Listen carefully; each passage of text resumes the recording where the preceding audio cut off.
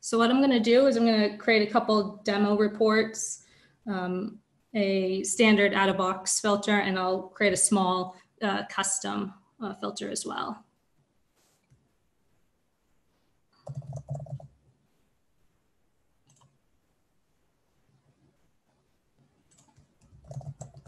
So first I'll just go ahead and make a pie chart. We're going to want table, and we're just going to do it on the problem table.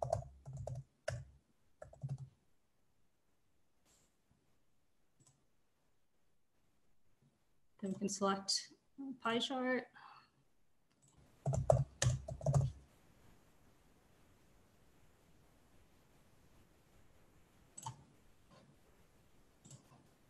That's better.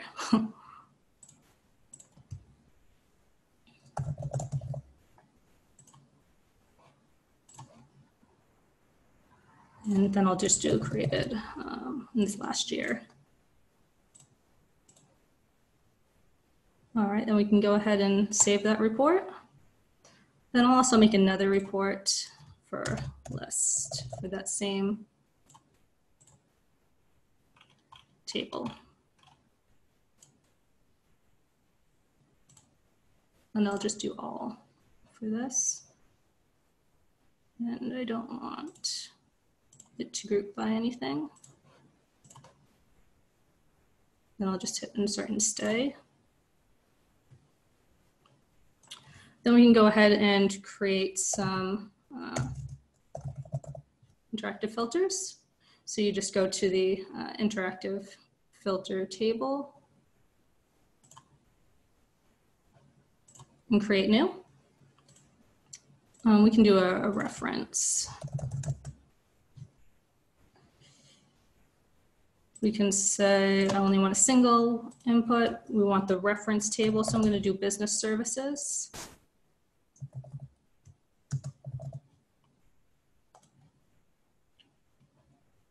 I'm going to hit save. And then if you go down to the related list, you can select which table you want it to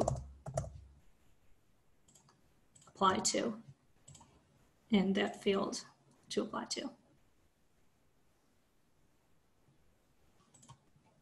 And then what I'm also going to do is I'm going to create a custom filter. So for that, we're going to have to create a dynamic content block.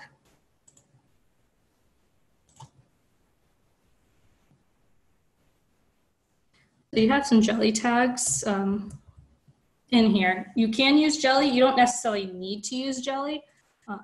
So for this example, I'm actually not even going to really use any jelly at all. So for what I'm going to do is I'm going to create just a simple filter with 2 buttons to show how the filtering could work. So variable filter, then we're going to create a new dashboard message handler.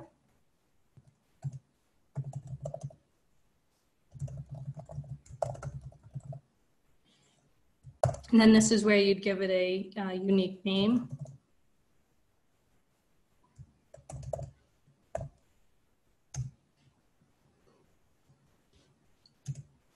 And I'll close the script tag. And then we can just make some simple input buttons.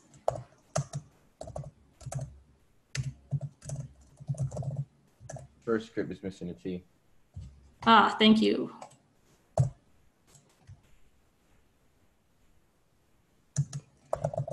gonna make this a button.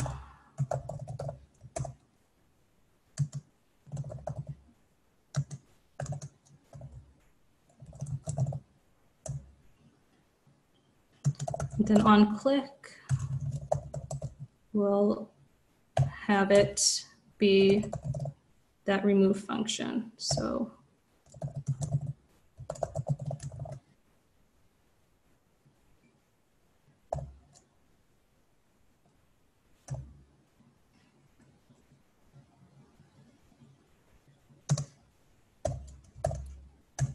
and then we'll do another input for just showing the ones that are assigned to the current user using it.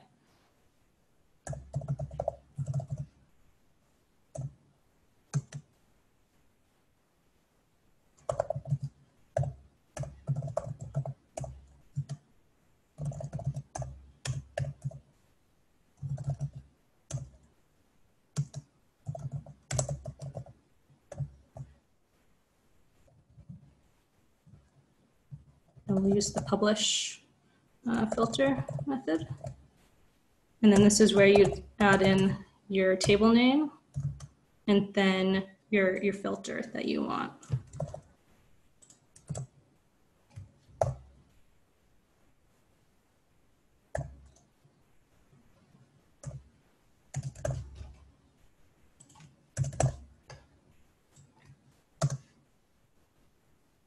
And hopefully I typed this all correctly. We can go ahead and submit. And so now I'll take you back to the dashboard, and now we can go ahead and start adding the things we just created.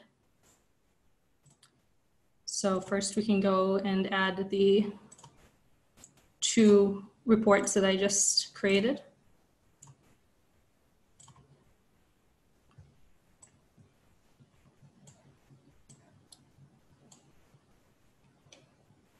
I'll stick this one up here, and then we can go and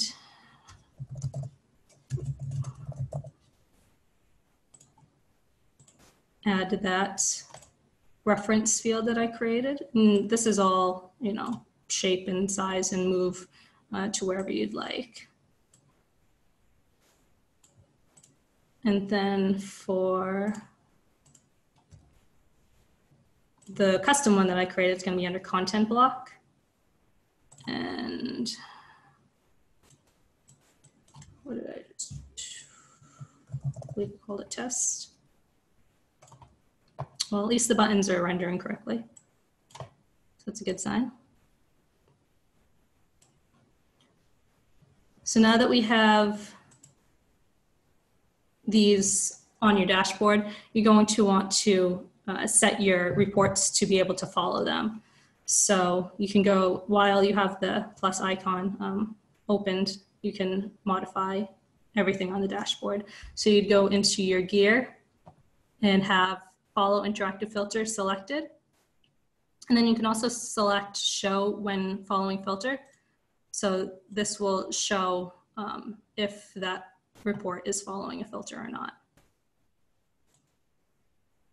And then for this pie chart, since it's one of the types of reports that can act as an interactive filter, you have that option as act as an interactive filter. And you can also have it follow other interactive filters as well.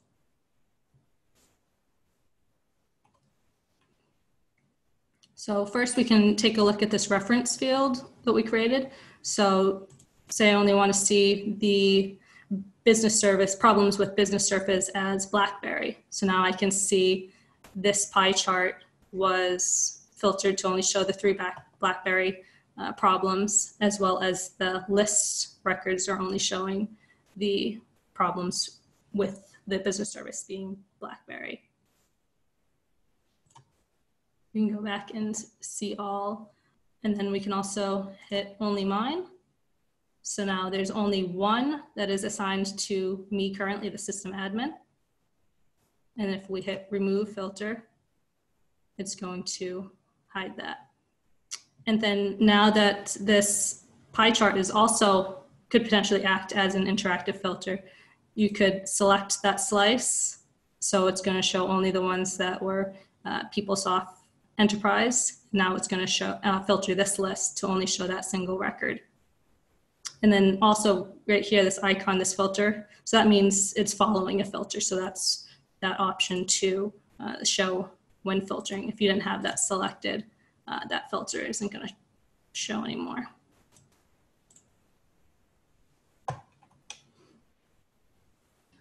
So now I also have a dashboard showing the different standard out-of-box filters that you can create, just to see how you could kind of take a look at them. So this one is a cascading filter. So you'd have to select the manager first before you can see what apply which groups to only show. So if you only wanted to see the ones where the manager is this person, and then it's only going to limit the groups to show which ones he's a part of. Then you can see now the assignment group is showing as network versus Don. He's the manager of 2 groups. Those were filtering on the new state. So we can go ahead and apply. So here we go. Now we have the different states because showing for all versus the specific one that you wanted, and it had the defaults set as new. So that's one of the things with the defaults. You're going to want to be careful with that. And then also just, you know, if you selected this, the next time you're going to come back, it's going to be on this state choice filter already. So you're going to want to come in here and hit that reset filter. It does bring it back to that default value that we had specified in that filter. But everything else, if it didn't have a default filter, it's going to reset. And then that reset filter is the one I was talking about, where that only applies to the standard out-of-box filters. It's not going to reset your custom ones. So you'd have to say refresh your page or create your own button to clear all of the custom ones that you have created. So you also have this group by filter. So this is the one where you can filter on different fields, but only show it in a single widget. So if you want incident opened in the last 3 months and the priority is planning, you can apply that. It's not as intuitive to potentially know which options you're going for, but you can do it. So you have also open by. So this is going to be a date field. It is limited, the out-of-box one. So you can't select specific days or ranges of days, but you get the general options of ranges that you can select. So in the last 6 months, you had these. And then you can filter on, well, that one doesn't work.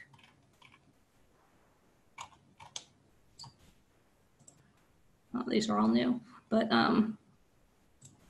so if you had the category as help and inquiry, you can go ahead and apply that. This is also a multi-select, so it's going to be an either or. So if the category is help and inquiry or hardware, it's going to show all of the records that match. Apparently there's not many different categories.